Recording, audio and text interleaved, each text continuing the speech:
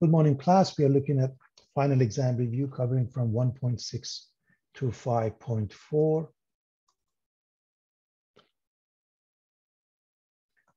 Differentiation formulas, as always.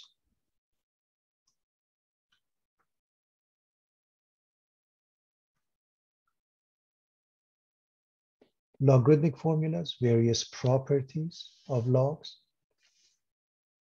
whether it's a general case,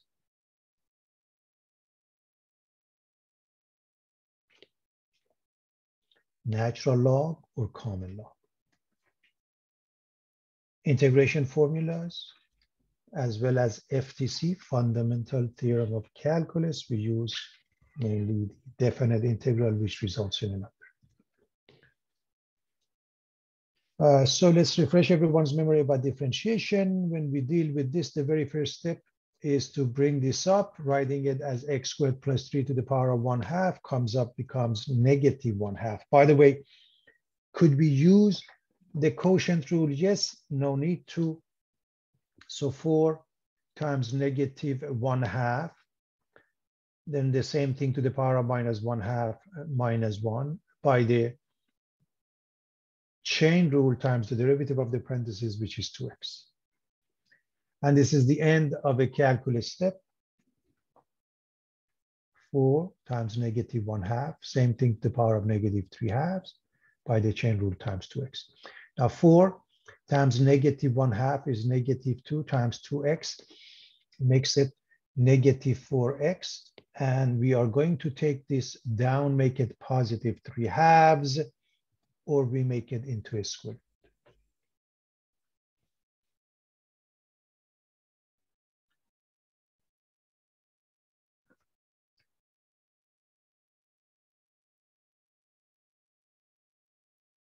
Extended power rule again. 5 sits in front, the same thing to the power of 4, and then we use a quotient rule. The quotient rule part, the derivative of the top, just write that quickly, f prime, this is shorthand notation, f prime g minus g prime f over g squared. So 5 sits in front, this thing to the power of 4, the derivative of the top is 2 times the bottom, minus the derivative of the bottom, g prime, 1 times 2x plus 3, and you write the bottom square. This is 2x minus, let me just write that, 2x minus 16 minus 2x minus 3, the whole thing adds up to negative 19.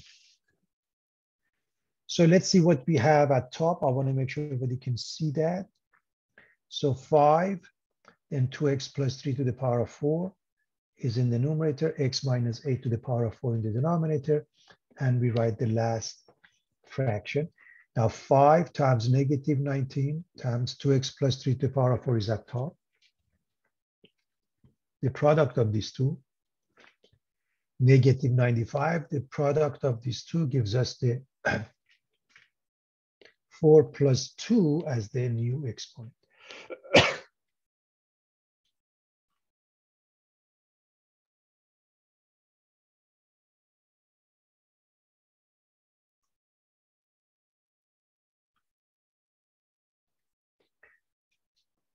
We want to differentiate implicitly. You put a raised dot in between. And the derivative of 4x squared is 8x times y. The derivative of y is y prime times 4x squared. This gives us 4y, y prime. E is a number resulting in 0. A quick recap. 4x squared, 8x. So we put a raised dot here. So this is 8x times y.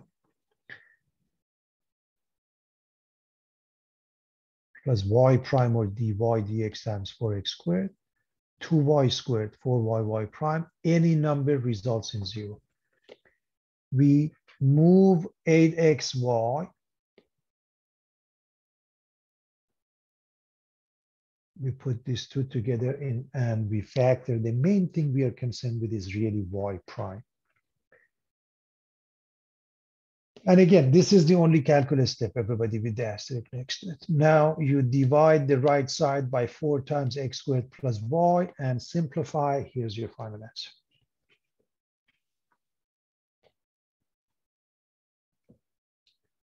We want to differentiate this.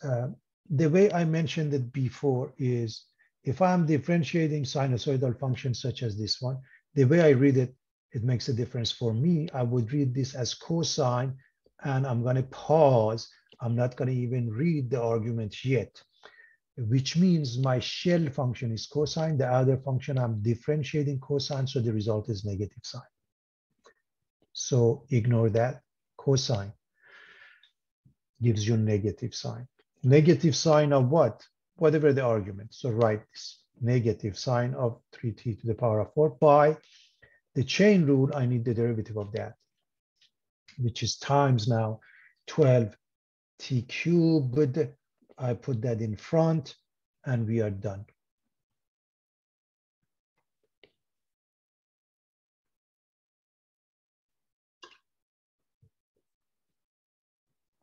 A small rock is dropped into a lake, circular ripples spread over the surface with a radius of each circle increasing at a rate of 3/2 feet per second. Find the rate at which the area of a circle is changing when the radius is 4 feet. So we are looking at a circle. So immediately we need to know this, a piece of geometry. The area, pi r squared. The diameter, d equals to r, a equals pi r squared, d equals to r. Circumference, c equals to pi r. Because we are interested in finding the rate at which the area is changing, so we need a equals pi r squared. That's the first thing. So the radius is increasing at this rate, so that means dr dt. What do we want? dA dt, the rate at which the area is changing. At what point? When r is 4.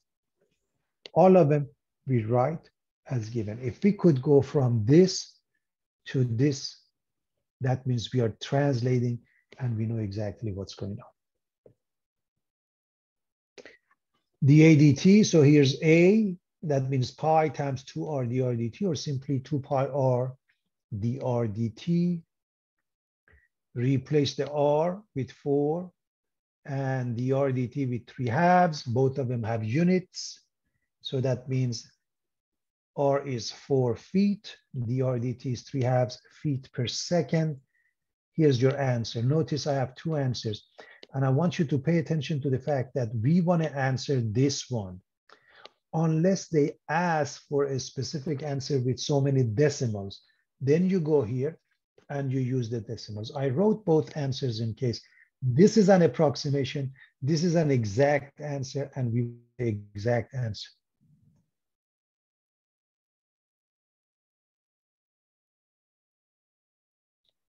So the exact answer is 12 pi units square feet per second, units of area over the units of time. We want to find dy dt. And the moment we see that, we should recognize that t is the independent variable, which means the derivative of x is no longer 1. It's dx dt. In fact, it mentions it here. 4 times 5x plus y to the power of 3.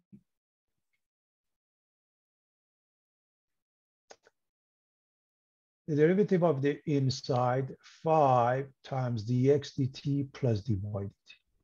Minus x gives us minus dx dt, and number 6, any number results in 0 when you differentiate it. And we are done. With calculus, just plug in. You can solve for the y dt or just plug in, and that's just as good.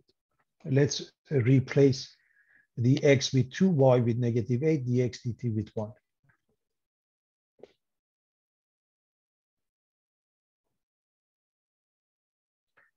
This is 2 cubed, you get 8. 4 times 8 is 32. You can take this to the other side, make it positive 1. And from here to here, I have shown you before, but let's just say we're going to divide by 32. And this is one fast way to do that.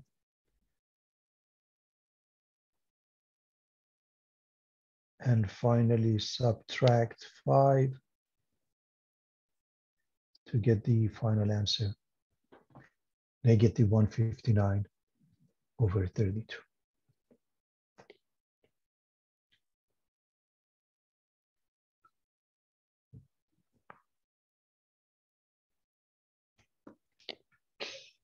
A 20-foot ladder leans against a building. The base moves away at a rate of 2 feet per minute. What is the rate of change for the height when the ladder is 12 feet from the building?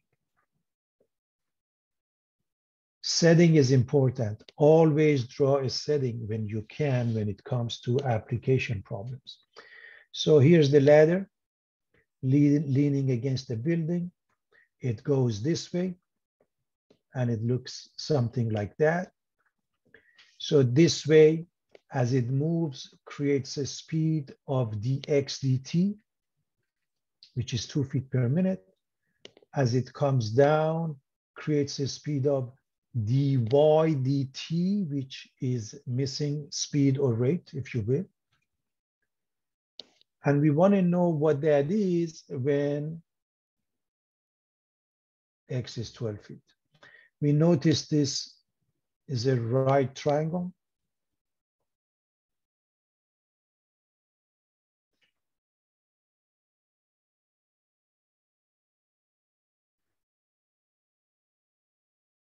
And we can use Pythagorean theorem, a squared plus b squared equals c squared. So that means x squared plus y squared equals the length of the ladder fixed at 20, so 20 squared. So let's write all of this. So dx dt is given. Here's the formula we're using from Pythagorean theorem. And we are looking for dy dt at a specific moment where x is 12. We are going to differentiate this expression with respect to t. So 2 dx dt plus 2x dx dt plus 2y dy dt. The right side is 400. It's a number, and it is therefore 0 when you differentiate. We're practically done. We can plug in and find it because this is the only calculus step. However, y is not given. So if you plug in x equals 12 into this Pythagorean identity, you can find the missing y. Now we have everything, and we can find the missing dy dt. So we plug in everything except the missing dy dt, and we find dy dt to be negative 3/2 feet per minute. By the way, I hope you realize x is increasing, therefore dx dt is positive. X is increasing, dx dt is positive. Y is decreasing, dy dt is negative.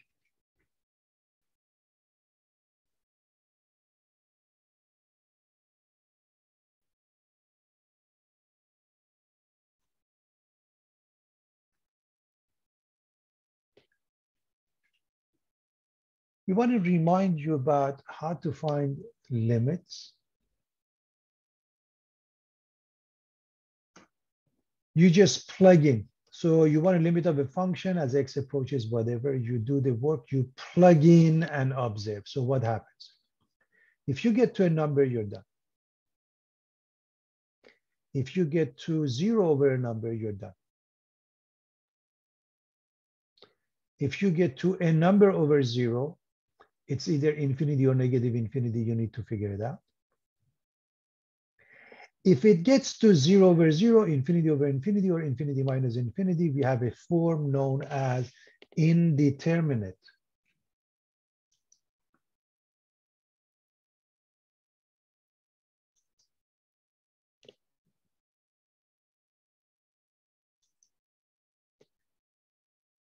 So we're going to find the limit.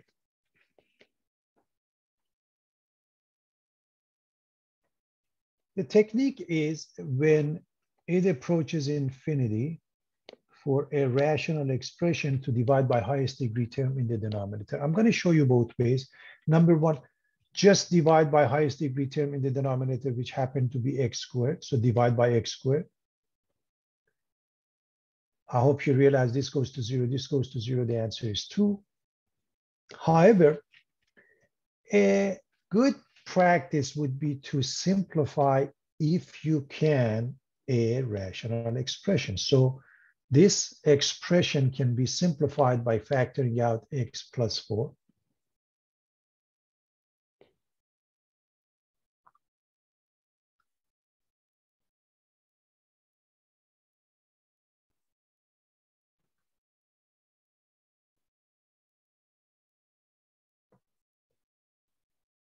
So we just factored it out.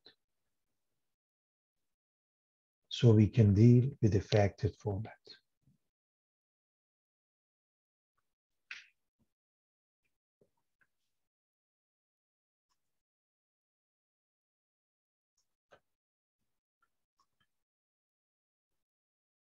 Now we divide by highest degree term in the denominator again, but this time we divide by x. And that results in the same thing. Doesn't make that much of a difference here. However, look at this one. X was approaching infinity, but now it's approaching a different number. You don't use the technique that you used here. Use this technique when x is approaching infinity or negative infinity.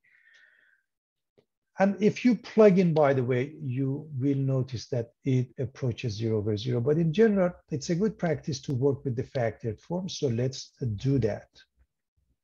If you plug in now, negative 4, you get negative 8 over negative 8, which is positive 1. Look at this case. Again, it so happened if you plug in, you may notice that the top is 0, the bottom is a number, negative 69 is 0. But let's work with the factored format. And now replace the x with 0, you get 0 over negative 4, which is 0, and you're done. In these two cases, if you plug in, the denominator becomes 0, but again, it's easier to work with the factored format. Please understand the denominator becomes 0 when you plug in 4. And remember, the 0 in the denominator is a problem. The numerator is 2 times 4 is 8. 4 is approaching it from the left. That means like 3.9999. That's the idea. But no matter what, the numerator is 8, very close. And the denominator is 0, very close. However, 8 is always positive. Whether you look at the left or right side, that means 7.99 or 8.001, it doesn't matter, it's positive. But what about the denominator? If you plug in 4 from the left, and I'm going to practically pick up a number as an example. For here, if I pick something like 3.9, a number to the left of 4, very close, that gives me negative 0.1. The purpose of this is to make sure I can come up with the proper answer by putting 0 from the left or right. And because it's negative 0 from the left, so 8 over 0 is infinity, but is it positive or negative infinity? Positive over negative results in negative infinity. Whereas in part F, we are looking at the same situation. However, the denominator is 0 from the right because x approaching 4 from the right. As an example, 4.1 minus 4 and gives you positive 0.1. So 0 from the right, therefore, positive over positive results in positive infinity. And that's the key here.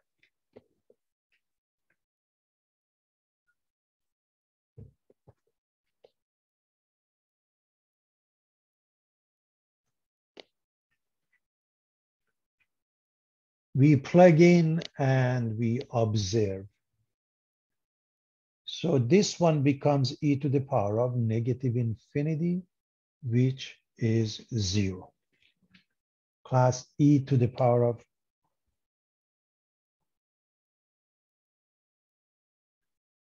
negative infinity means 1 over e to the power of infinity, which means 1 over infinity, which means 0. And the answer is 12 over 4 or 3, and we are done. Now, we are looking at the same question almost, but here we had e to the power of negative t, but it's e to the power of positive t, so it becomes 3 times e to the power of infinity. And e to the power of infinity is infinity class. So what you're looking at 12 plus 4, 12 over 4 plus 3 times infinity, which is infinity, and this results in 0. The top is 12 and the bottom is infinity.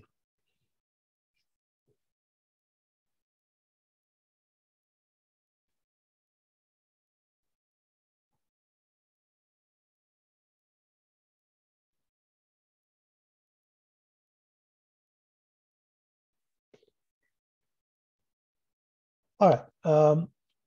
I hope you realize that ultimately this works like the first one. This was e to the power of minus t and t was infinity, is e to the power of t, but t is replaced with negative infinity and makes this one the same as the very first one. So the third example ultimately results in the answer as the first one. So pay attention to t approaching infinity here. This is negative t. T approaching negative infinity, and this is positive t. They give us the same answer.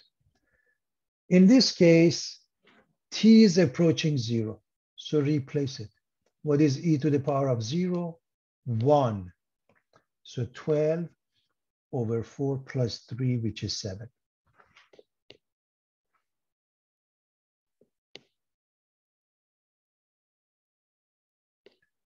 Let's switch gears, differentiation.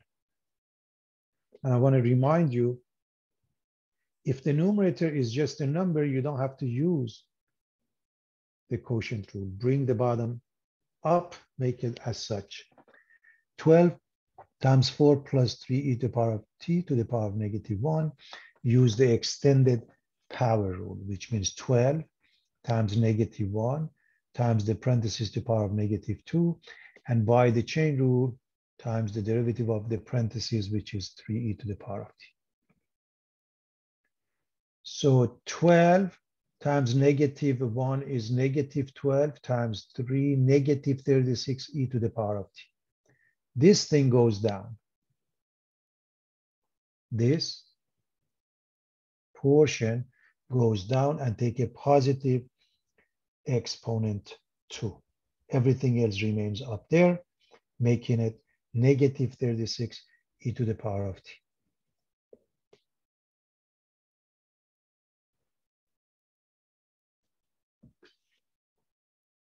Finding the limit, I hope you realize in all cases, if we plug in, we get 0 over 0. Starting with the first one, if we plug in, we get 0 over 0. The technique was factoring.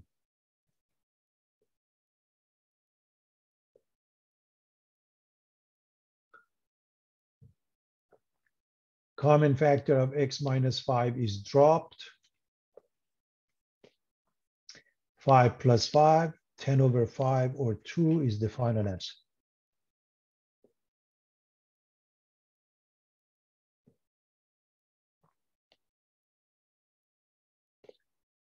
If you plug in, you get 0 over 0. You multiply by LCD. This is a complex fraction, which is 4x. You also divide by it because this is simply 1. The blue fraction equals 1. Remember, the 0 in the denominator creates a problem. So the denominator, you just keep it intact. Remember, x is approaching negative 4, so this becomes 0. So you keep it intact as a product. The numerator, if you multiply 4x by the first one, gives you x. By the second one, gives you plus 4. Now, common factor of x plus 4 can be dropped. So we go through the process to get rid of the 0 in the denominator. Now replace the x with -4, you get 1 over -16, which means minus 1 over 16. You can put the negative anywhere. It's a good practice to either put it in front of a fraction bar or in the numerator.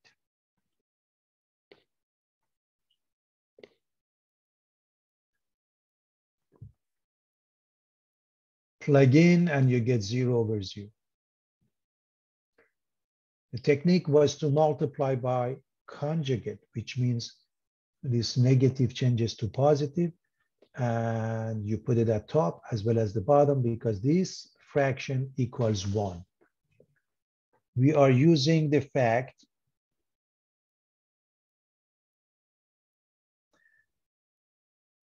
that a minus b times a plus b, they are conjugates. The result is a squared minus b squared. So the denominator, you don't touch it because remember, h is approaching 0. That is really the problem. So you write them as a product. The numerator, this is a squared. It comes out as 1 plus h minus b squared. 1 squared is 1. 1 and negative 1 cancel each other.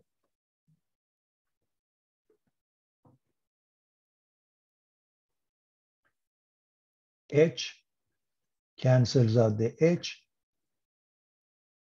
giving us 1 in the numerator. If I plug in, this is the square root of 1, which is 1, and 1, 2. So the answer is 1/2.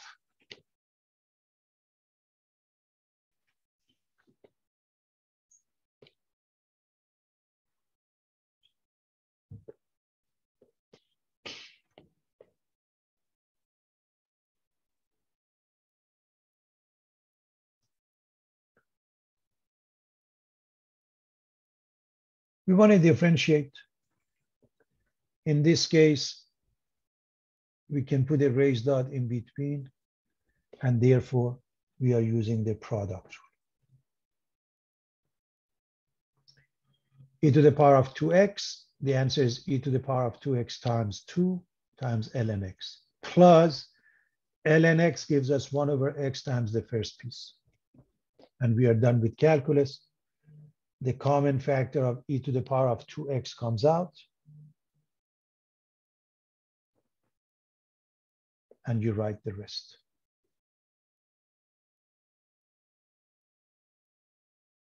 That's part A. Part B, you're dealing with a log which has a base other than e. The first thing, we want to simplify this and decompose this. It cannot be done. We just go with the differentiation. First, flip this over, this concept of 1 over f of x. So 1 over x squared plus 1. Then by the chain rule, I need the derivative of that times the derivative of this, which is 2x. Because the base is different, times 1 over natural log of the base, which is 5. And we are going to rewrite this.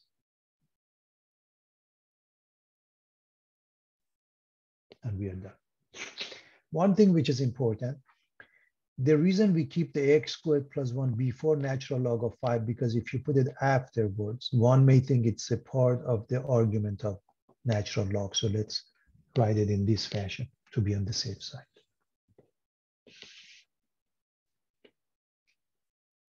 For a question such as part C, first we want to use our knowledge of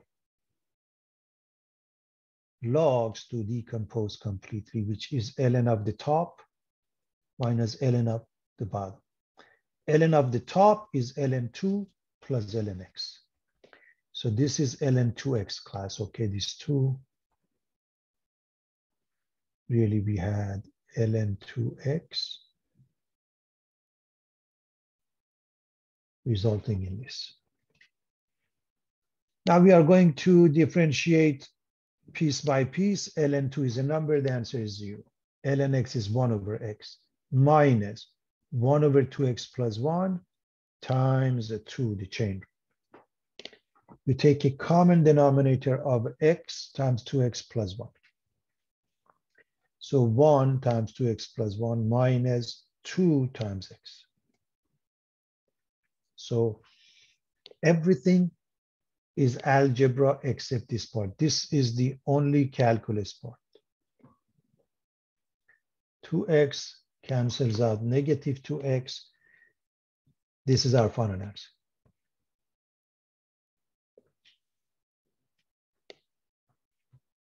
Final answer.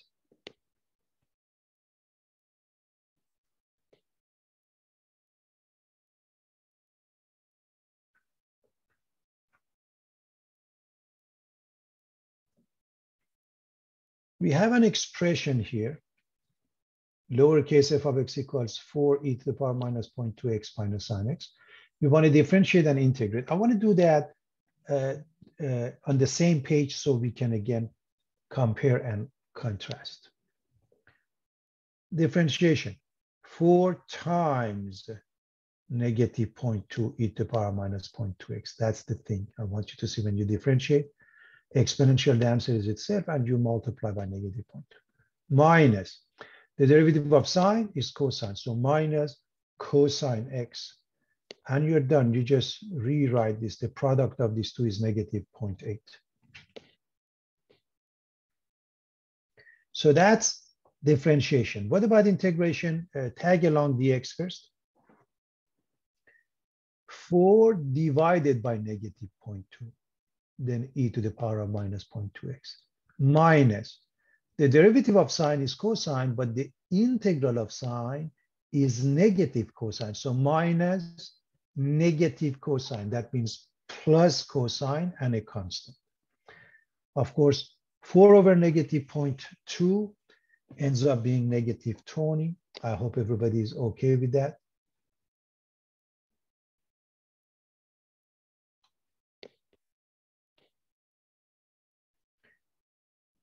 I'm adding this.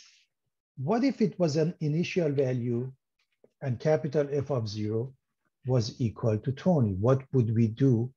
First and foremost, notice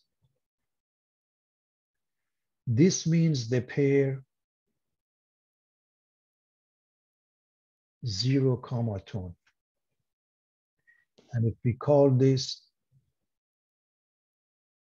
capital F of x, we are going to replace the x with 0 and f of x with 20. So we are going to write minus 20 e to the power of minus 0.2 times 0 is 0, plus cosine 0 plus a constant that ends up being number 20. Now, e to the power of 0 is 1. So is cosine 0.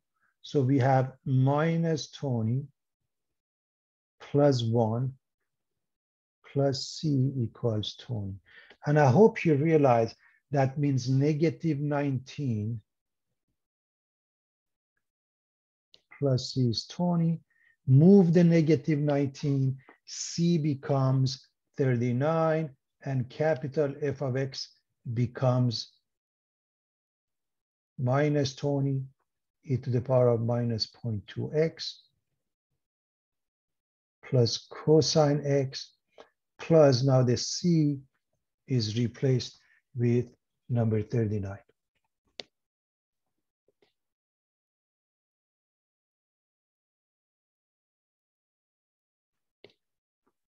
Want to evaluate the integral. Anytime ln is involved, that would be a good choice of u. Let ln of x plus 1 be u. Therefore, du is 1 over x plus 1 dx.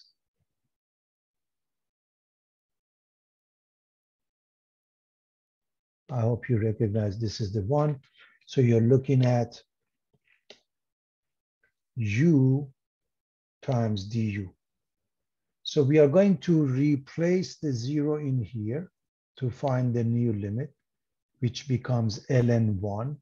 And then we plug in 1, and it becomes ln2. Needless to say, ln1 is equal to 0. First, I wanted to show you how we arrive at it. That's why I kept it as ln1. Take a look again. 0, replace it here, you get ln1. 1 and 1 is 2, ln2. Of course, we know ln1 is 0, but again, I'm keeping it as ln1 just to make sure everybody understands how we arrive at it. I didn't want to just put 0. U, the integral is half of u squared from ln1 to ln2. If you plug in ln2, you get 1/2 ln2 squared. If you plug in 0, you get 0. You don't have to even write that. 1/2 ln2 quantity squared. Notice, this is the exact answer, class, and that's how you should answer to be on the safe side.